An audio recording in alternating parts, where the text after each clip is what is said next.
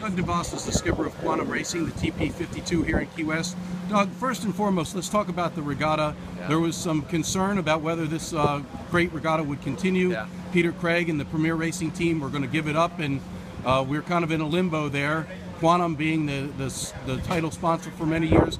I mean, first and foremost, being a person that loves this regatta, how happy are you that it has continued? Well, we're very happy. I mean, we're thrilled that that people are down here and that we're sailing again, and that it's continued on. You know, Peter did such a great job, was a wonderful steward of this regatta, and as he was kind of phasing out, he did a great job transitioning, finding the next steward, if you will, of the regatta with the Storm Tristle Club that came in and is just, you know, just diving in to really kind of take up the mantle. And we've been thrilled as Quantum to kind of be part of it throughout that transition, and looking forward to a great future. But we're thrilled that it's coming together and got, you know, a lot of participants, and looking forward to a great future for the regatta.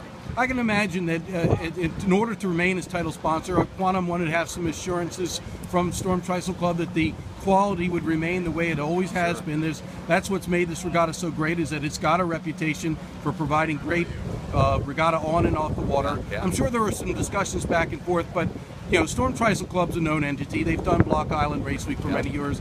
Kind of your thoughts on them as an entity, an organization that is capable of pulling this off? Well, it's a great organization. They have a tremendous history. They've created great events in other locations before.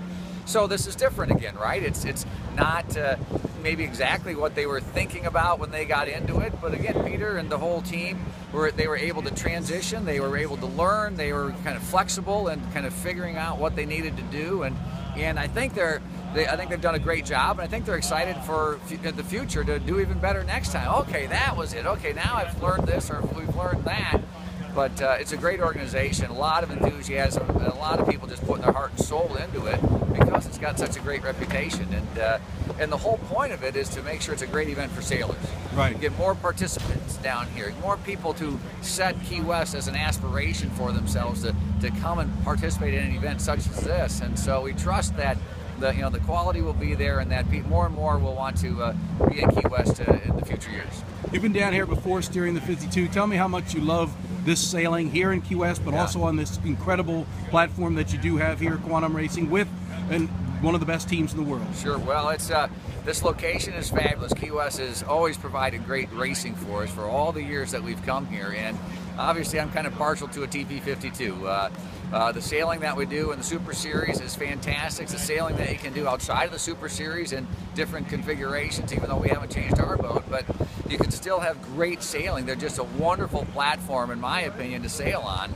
And I've had an absolute blast with the boat, and of course the team is fantastic, and that's what makes it, right? It's all the people in the sport that make the sport so much fun. And walking around the docks at a place like Key West, you keep running into friends that you've been sailing with all your life, with so many different experiences. It's a wonderful atmosphere on the water and off the water. All right, Doug, thank you very much, and good luck down here this week. Thanks, Bill.